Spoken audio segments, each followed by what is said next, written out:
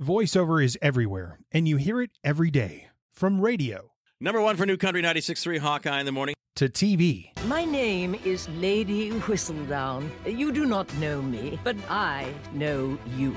To movies. My name is Optimus Prime. Autobots, roll out. To animation. I am vengeance. I am the night. I am Batman. And so much more. I'm loving it. Welcome to episode 2. Welcome to Who Did That Voice, the show where we take an in-depth look at the world of voiceover, including movies, TV, animation, and more. And now, here's your host, Trenton Larkin. Today on the show, we have the talented and lovely Katie Leigh. Katie has been in the business of voiceovers for over 35 plus years. She's done amazing voices from shows like Adventures in Odyssey as Connie Kendall. Hey, what's going on? Having trouble with your shoelaces again, Eugene? She also starred on Walt Disney's Darkwing Duck as Honker Muddlefoot. It's your dad's cheap cologne. Katie also played the lovable Sunny Gummy from Walt Disney's Adventures of the Gummy Bears. Thank you, Gruffy. Here's a fun fact. Katie played the piano-loving dog Rolf from the Muppet Babies. Bad guys, better fear! Spider Dog is here. Katie is also the one and only voice of Dumbo from Walt Disney's Dumbo Circus. Lionel, where's my magic feather? Today we have the illustrious Katie Leigh joining us today. Thank you so much for joining us, Katie. I'm illustrious. Yes, ma'am. It's my pleasure. Katie, would you do us the honor of just giving us a brief story of who you are? A little brief story about me. Well, in a nutshell, everybody tells me I'm weird, but I'm nice. I grew up in Southern California. I went to college in Northern California. And when I decided to try doing voiceover, I had to move back to Southern California. That was in the 80s. And that's when it was a perfect time for me to be here. There was a lot of animation going on. There were probably about 200 people in the voiceover community. I was able to fit right in at that time and learn on the job. And I have a very, very fortunate career in that respect. I got to learn from all the old timers, and I've watched I feel like I'm the bridge. I'm the bridge generation between the original voiceover animation actors and all the new people coming up. So that's a brief description of my voiceover career, I guess. I'm a mom, and I have a 16-year-old dog. And what else do you want to know? Well, Katie, from what I understand, growing up in California, you had a lot of friends who wanted to be actors, and you had kind of thought of going a different route, potentially as a producer, I believe. Oh, yeah. Well, because I grew up, in Southern California, where Hollywood that's what people think of. And I knew that, I grew up like imitating people and talking to myself, but I'm pretty shy. And in a way, it depends. I've gotten a little over that since I've gotten older. You definitely don't seem shy. Well, I wasn't a theater person. Okay. I wasn't a musical person. Yeah, the theater people seemed just way too dramatic for me, and I wasn't into all that drama. But I knew I liked the industry, but I was hesitant to want to pursue anything in the industry as a career because I knew how difficult it was and how cliche it was, basically. I think I was just a little, thinking that, that's everybody's dream, right? So, because I was a really fast typist and I like machines, I thought, I think I will strive to be an executive secretary. Because at that time, believe it or not, in the 70s, I was like, that's a job that pays a lot of money. Because there were no computers or anything back then. You needed it. Yeah, absolutely. So I thought, okay, I'd like to be a secretary or a teacher. And then as I pursued, my higher education, and knowing that I still really liked the entertainment industry, I thought, well, maybe a producer would be something I would be good at. And I ended up getting a degree in broadcast communication arts from San Francisco State. Thought maybe I'd be an audio engineer, but I don't think I was quite that good. And the thought of being in a dark room for 8 to 12 hours a day was didn't sound like fun. Yeah, absolutely. Especially when had other people telling me what to do and running a board. So And while I was living up there, someone suggested I do voiceover. I didn't know I had an unusual voice, to tell you the truth. But right before I got in the broadcast department, I started pursuing voiceover as a means of maybe making some extra income. I really didn't think of it as anything, as a career at absolutely. time. And a woman named Lucille Bliss, who some might know as Smurfette, and some older people may even know as Crusader Rabbit's voice, lived in San Francisco, and she had a voiceover workshop. And I signed up for her. I went to go to her workshop. I got to the very last class. For some reason, she invited me. I think it may have been auditing. I don't even know if I paid her, to tell you the truth. Auditing the last class, sat in on that, and we went and made a demo. I mean, I don't recommend this to anybody, okay? But there's a big industry out there, and you got to be aware. It's very expensive. You can get sucked into the voiceover vacuum of unending payments. So you want to, be really sure that it's in your budget, and you got to figure out what your goals are.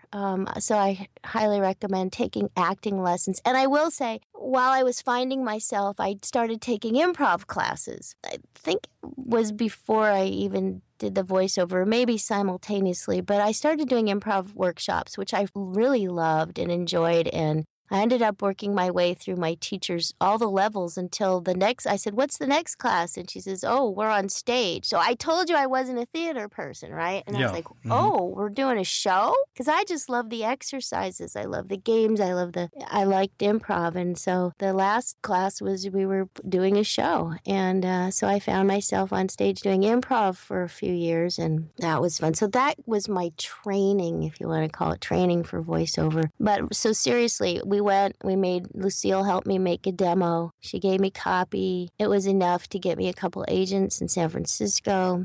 I was able to land one gig that got me into the Screen Actors Guild. And so when I graduated college, and everybody said, you have a great voice. You're not really going to find work here in San Francisco. It's different these days because there's a lot of video games up there and stuff, I think. And of course, it doesn't matter where you live. Like today, it doesn't matter too much. You can find voiceover work, working from home and work for people all over the world. But at that time, they said, if you want to do animation, you need to go to LA. And I was like, oh man, I just left there. But I thought, it's worth a shot. So I decided I had my SAG card. So I called an agency, and as luck would have it, or Providence would have it, my agent was filling in. Oops. Sorry, that's my phone. That's okay.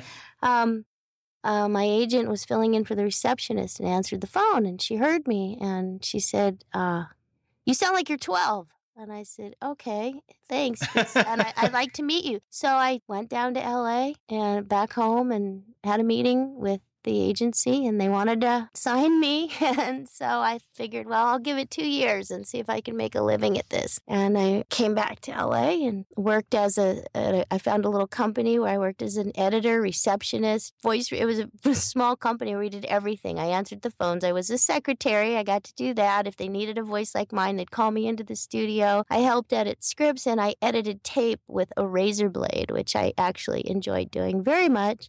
Wow. And my gig, I got a voiceover. I started auditioning, and then I booked a part in a Mork and Mindy cartoon. And Mork and Mindy had a cartoon? They had a cartoon, and I thought, wow. Oh, wow, I was so excited. I thought I was going to work with Robin Williams, but I didn't. He wasn't there. I went in. It was at Hanna-Barbera. So it was this one part, and I thought it was going to be a recurring role, and I told my boss, and she said, well, you just can't take off and, go do this, so you can't work here anymore. So I got fired, and the part was not a recurring role. It was just a one-time thing, and there I was. But somehow, I don't know what happened. I guess I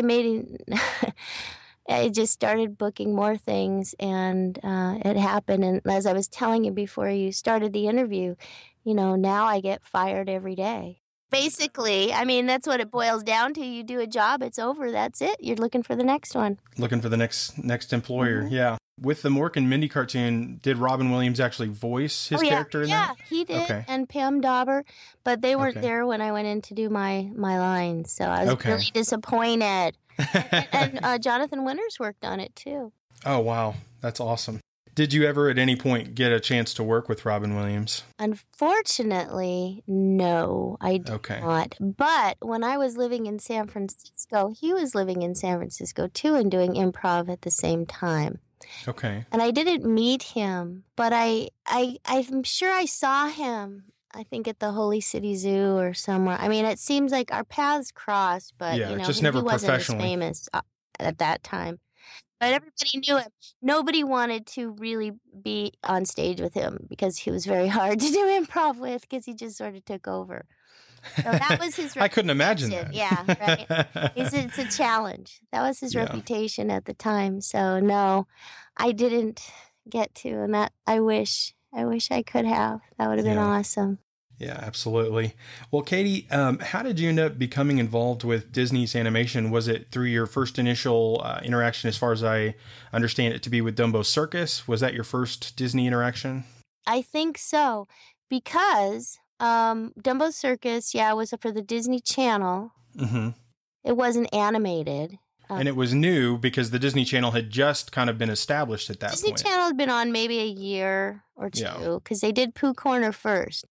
Okay. And then, which Will Ryan, my buddy, he was in Pooh Corner. He used to do songs for Disney when he moved to California. So he was in Pooh Corner. And then Dumbo Circus, I got cast as Dumbo, and that was animatronic. So what happened when Eisner decided that Disney was going to do animation, Saturday morning animation, he called a meeting and he turned the record department into the animation department. And a guy named Jim Magon was put in charge to create a show that Eisner called the Gummy Bears, because his kids had come home from camp and they had these candies, gummy bears, and he thought it would be a neat idea for a cartoon.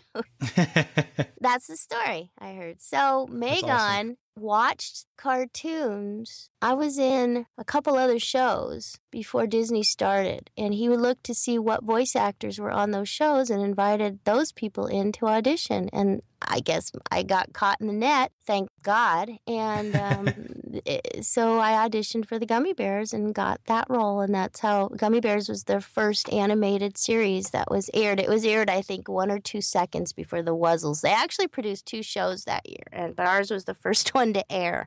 In a horse race, we would have won. So, yeah, and we ran a lot longer. We had many more seasons than the Wuzzles. So yeah, the Wuzzles was cute, but yeah, it definitely did not run as long. Well, our show had the voices of my childhood. You know, Bill Scott and June Foray and Paul Winchell and all the people I grew up listening to and watching on television. So, you know, they had the best of the best on that show.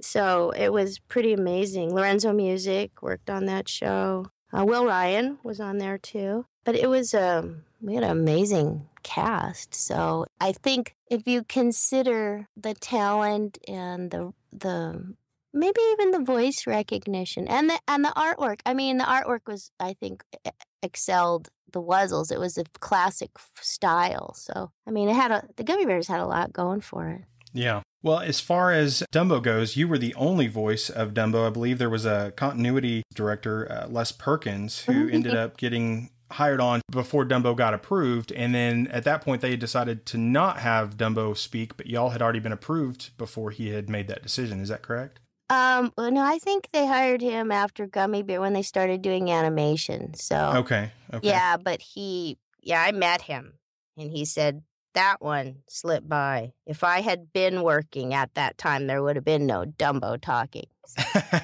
Well, thank goodness that didn't happen, because Dumbo talking was I loved it. You know, as a kid watching Dumbo Circus, I remember seeing it on the Disney Channel, and it was just so amazing to see those characters like so lifelike, even though they were animatronics, you know, so. Yeah, I actually awesome. went in to read for the cat. Okay.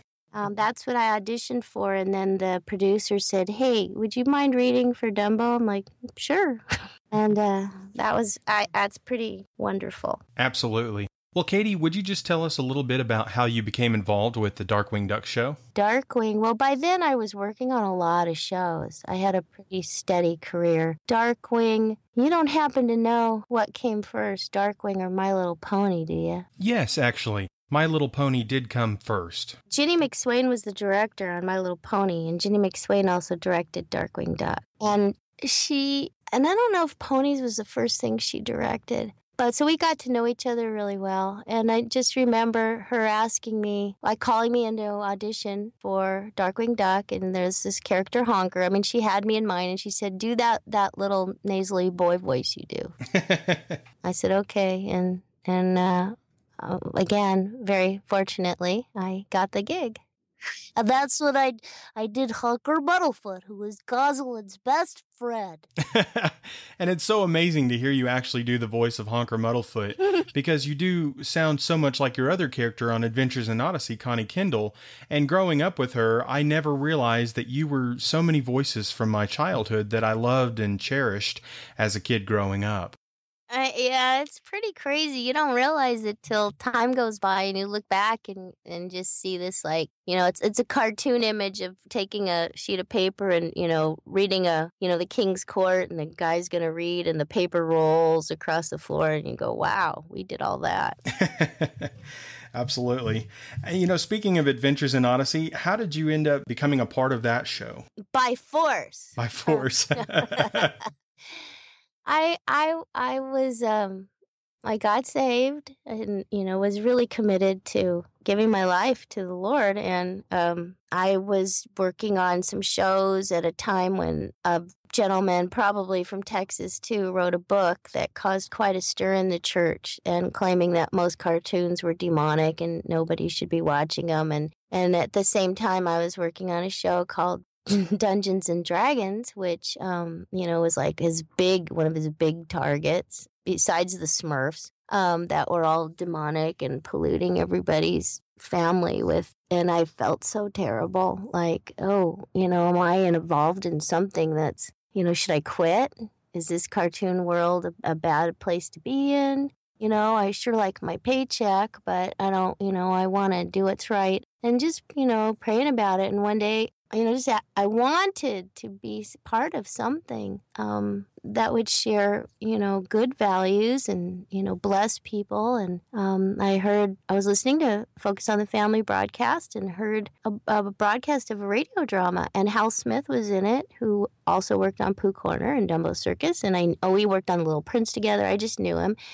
And some other voices that I knew were professional actors. And I thought, wow, Focus is using real actors. And that day I heard it, I happened to be in the same city as Focus on the Family, which is not near where I lived. And I went to a phone booth, which existed back then with telephone books. And I looked up their address and I drove over there and I gave them my demo reel. And I said, I would really like to work with you guys if you're using voice actors here. And I started doing a few little things with them. And I worked on one of their family portraits, and then they were like getting their idea together of Adventures in Odyssey, and I was told they were writing a part for me. They were doing this new show and I would be a part of it, and sure enough they did. And now we're going on 30 years, and I think it's the biggest blessing in my life, and I know that it's touched people all over the world, and I really feel like God answered my prayer. Absolutely, Katie. That's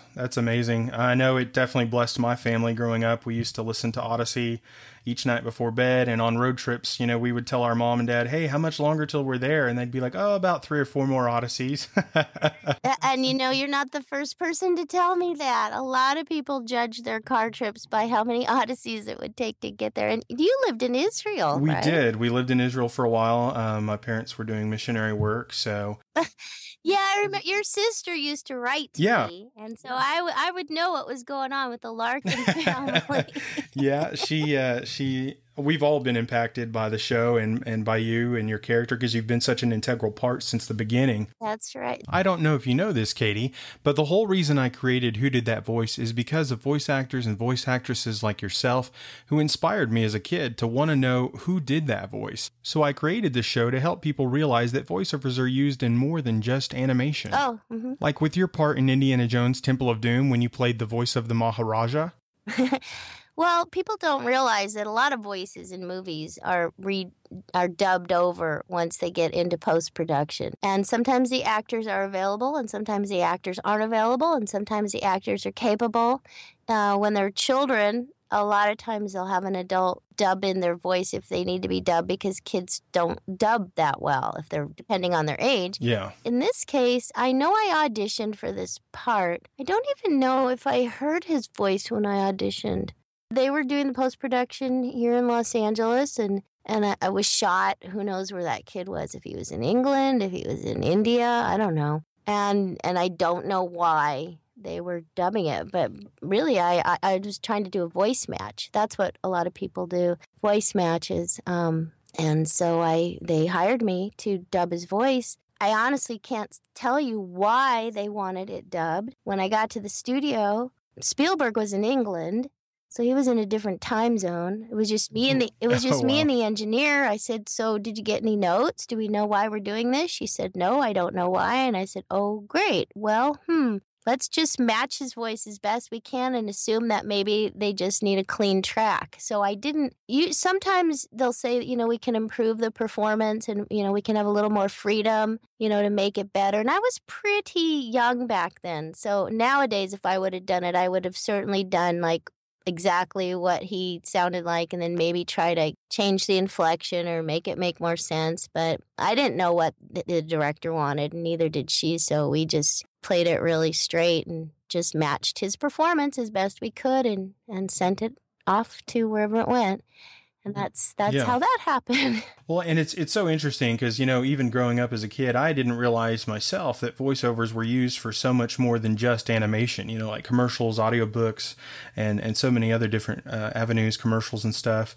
And have you done any other works besides just movies and animation? Like, have you done commercials or audiobooks or anything like that? Oh, my goodness, yes. I've done lots. When I started in voiceover, I did commercials, and actually some of the big paying commercials I dubbed. They had kids in them. If you go to my website, voiceofyourchildhood.com or katieleigh.com, you'll see an ADR reel, which means it's dubbing, looping, ADR. They're all the same name, dialogue replacement. And you can see I found now, thanks to YouTube and the magic of the interwebs, a commercial I had done in the 80s for 7-Up. And so I was able to add that to my reel, where I just looped this little girl's voice. They needed it redone. Usually kids just aren't speaking clearly enough, so they want enunciation. Mm-hmm. Well, I was doing an instant potato campaign for a while.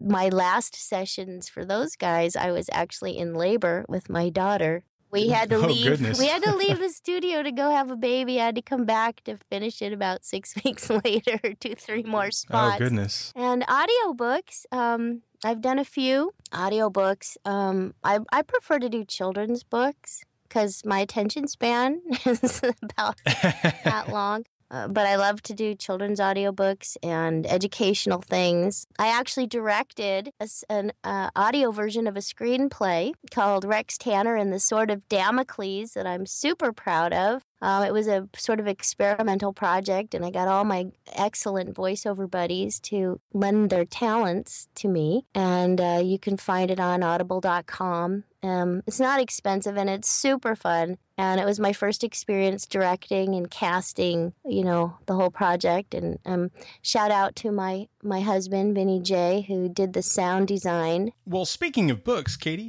don't you and Will Ryan have a book together? Oh, well, Will and I recorded our book. Will Ryan and I wrote a book called Adventures in Oddity last year. Just a fun book, sort of tongue-in-cheek, disproving the notion that Will and I are anything like the characters we play on Adventures in Odyssey. So, Katie, for anyone who's interested in your book, they just go to your website? Yeah, well, it's all over. It is on Amazon, but you can go to my website, voiceofyourchildhood.com.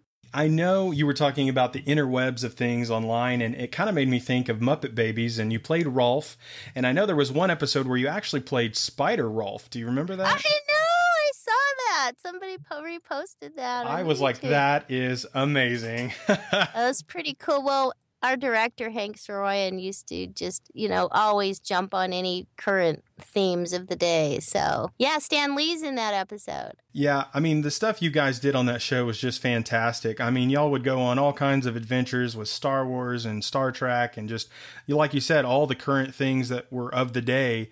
The Muppet Babies would go on those adventures, and those were fantastic to see. Yeah, it was a very creative, groundbreaking show. Because we had music. We had a song in every show. Yeah, I love that. The musical aspect of that show was so awesome. I mean, did y'all have different writers that did the songs each time, or was it the same group or people? Yeah, Janice Liebhardt and Alan O'Day. Alan O'Day was a pretty popular songwriter.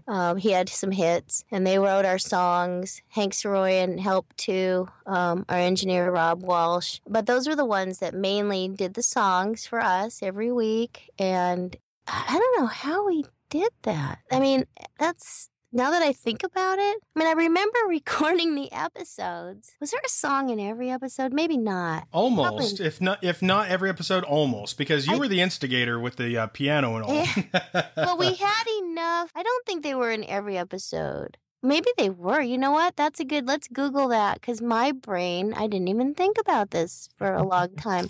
But we did produce 2 record albums from the show, and I remember when we went to the studio to record the songs. You know why? Because the songs were done after. We didn't do them like the same week. I think that's why we would, they'd write the shows, and there was a place for a song. And then we were, like, it's every kid's dream, right? To be in a recording studio with headphones, like singing. And I remember we went down to do our first songs, and I was just so excited and blown away and afraid, because I'm really not a singer. So, it was interesting. That first session, we were, I think, at the studio till midnight or 1 o'clock, because our director was a perfectionist, and we learned that night we all could not sing together. We had to do it separately. So that was, trial and error. We all couldn't do it. And Howie Mandel and I were the 2 worst, so we got special attention. Some of the people were singers, so it was no big deal for them. But for us, it was a little more of a challenge. But we did it. That's awesome. Well, I know with my research on Muppet Babies, I realized that Barbara Billingsley was the voice of Nanny, and I was like, wow, because I remember watching Leave It to Beaver, and I knew the voice sounded familiar, but I had no recollection of her being Nanny until researching it for our interview. What was it like working with her? Did you have much interaction with her, or? Oh, yeah. She graced us with her elegant presence every time, and she was such a lovely lady. She was married to a doctor, and just, she came to this, she was always dressed so beautifully, and I remember asking her, Barbara, why do you wear pearls to the studio? Nobody's seeing you here, because we're like, schlumps, right? We're just like dragging in, because I don't know. We're like, voiceover actors are kind of like the nerds and geeks of the acting world. Yeah. I've come to realize a few Comic-Cons under my belt. And Barbara, she said, well, I dress nicely because it I don't know if she used the word bless, but maybe, it's a gift, to bless, it's nice for the people who are with me to be. And ever since she said that, then I thought, you know what? It doesn't matter where you go. It's up to us to make other people feel comfortable, and it's not all about me. She kind of opened my eyes to considering other people, and that's a confession, personal confession. So, yeah, she was great. Katie, thank you so much for that story about Barbara Billingsley. That was really wonderful to hear. Are there any particular projects you're working on right now that you'd like to share with our listeners today? What am I working on? Well, I do work on a show called Space Racers. Can I just say something about my daughter has a project? She started a photo essay called Humans of New York, and this is about kids with type 1 diabetes. She's just bringing people's stories, sharing them, so that kids around the world who are diabetic some of them think they're the only ones, and she's sharing their stories. So I'm really proud of her. It's just mytype1.com. And then, of course, I've just joined the staff of the Global Voice Acting Academy, and I'll be teaching classes. So you can go to my website, and there's a link. I'm on staff there for coaching, and I do some private coaching. Oh, that's excellent to know that you do private coaching as well. Well, Katie, thank you so much for joining us today. It was an absolute pleasure and honor. I hope to have you back on the show again soon. Would you please do us the honor of closing us out today on Who Did That Voice? Close you out? Just surprise us. So thanks for listening to Who Did That Voice? I'm Katie Leigh. I play Connie Kendall on Adventures in Odyssey. I played Honker Buttlefoot on Darkwing Duck. I was Sunny Gummy in the Gummy Bears. And I was Dumbo on Dumbo Circus. Well, that's our show for today, boys and girls. I hope you liked it. Hey everyone, and thanks so much for listening to today's episode of Who Did That Voice? If you enjoyed today's episode, please check us out online on all social media platforms at Who Did That Voice and on YouTube at Who Did That Voice 24. Also, remember to check out our website, whodidthatvoice.org. Again, that's www.whodidthatvoice.org. Thank you to all my listeners out there. I just wanted to say, if you want to partner with Who Did That Voice, just telling your friends and family about us is the best way to share the show with others. And or leaving us a review on Apple Podcast or wherever you get your podcast from. The third and final way is by joining our Patreon at patreon.com/Who Did That Voice.